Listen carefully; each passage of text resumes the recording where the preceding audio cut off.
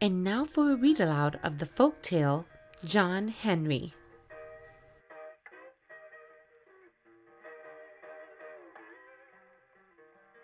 In the 1860s, the United States was growing quickly.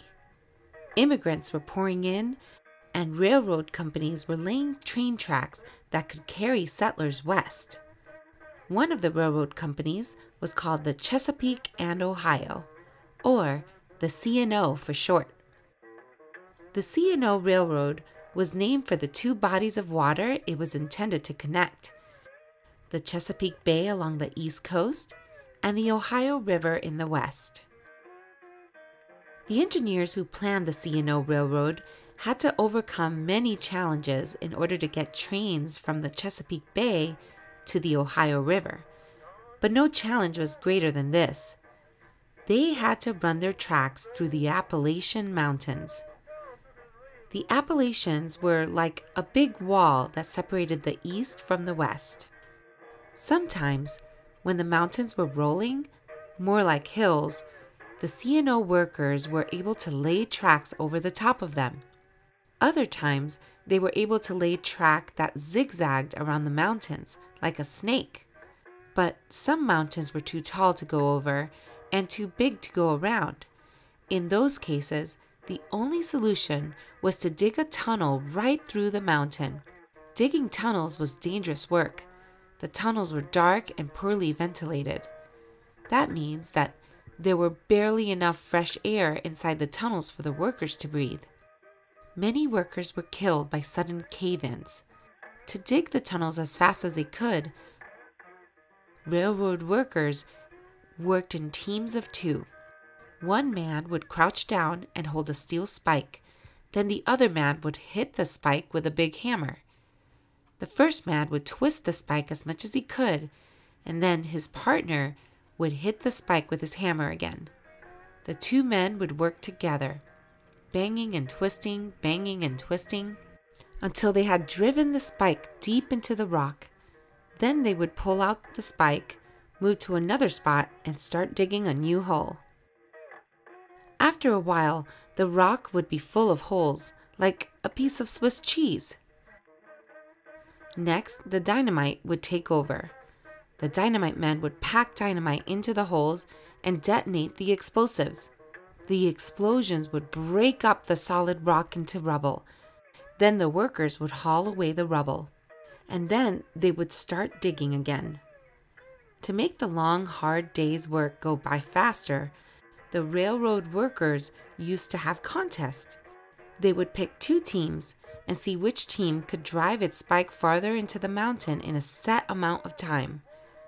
The winners of these contests became heroes. People would tell stories about these steel-driving men and their amazing feats. Another thing the railway workers did to pass the time while they worked was sing songs.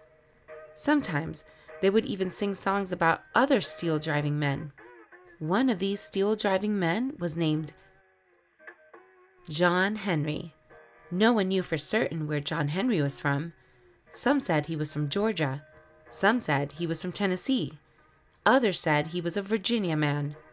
As it turns out, it seems likely that he was a former slave.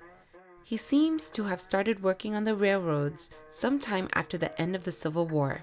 For years, people thought John Henry worked on the Big Bend Tunnel on the C&O line in what is now West Virginia.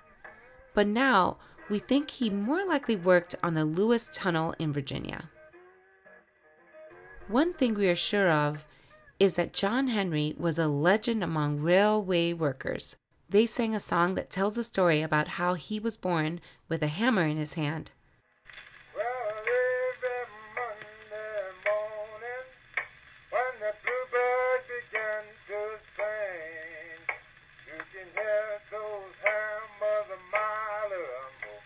You can hear John Henry hammer ring. Oh, Lord, there's John Henry hammer ring.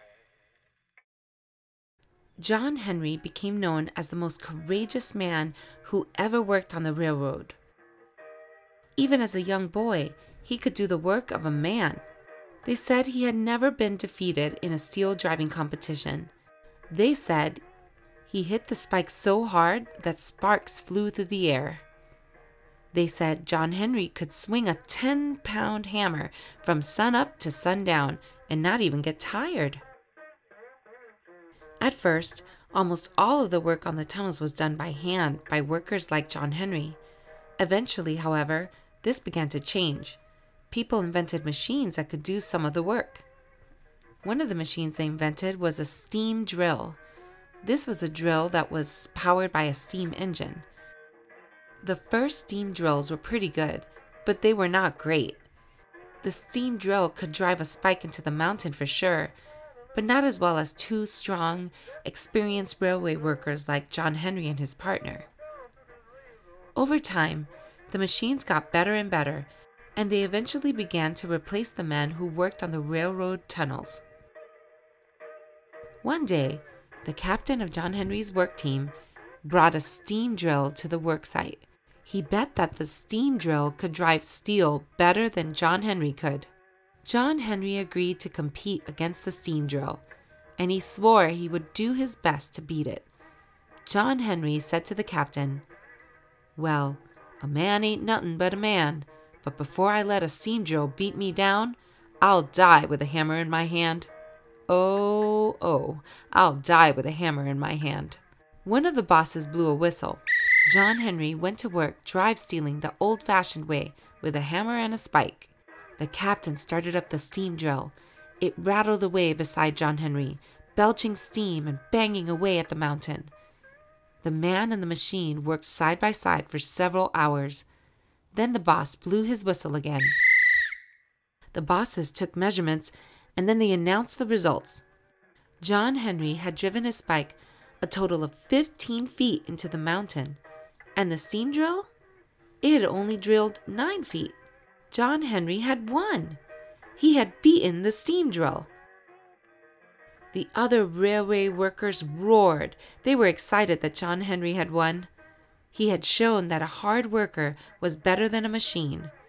But John Henry himself was in no condition to celebrate. He had worked so hard that he had suffered a heart attack. The railway men carried John Henry out of the tunnel. They laid him to rest with other workers who had died. But the legend of John Henry lived on.